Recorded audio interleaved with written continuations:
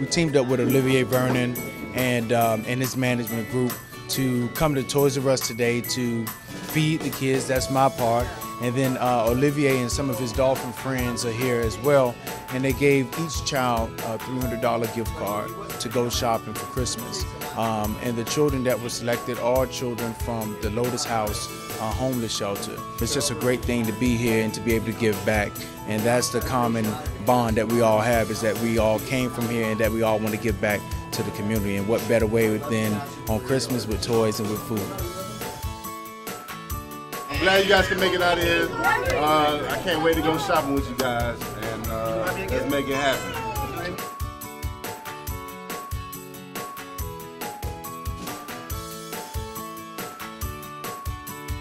I know how it feels to not be able to afford or get gifts during this time of year, and it's just see the smile on their faces when you are able to help them out is means the world to us.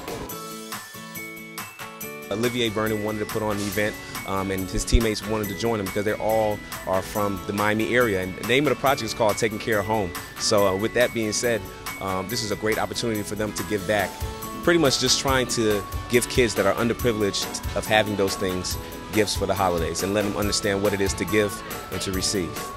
We have a lot of guys from the Miami area that's playing in the NFL, the NBA, and it's time for them to come together and do stuff for the community. So everybody do things separately, but I think coming together, they're taking care of home together.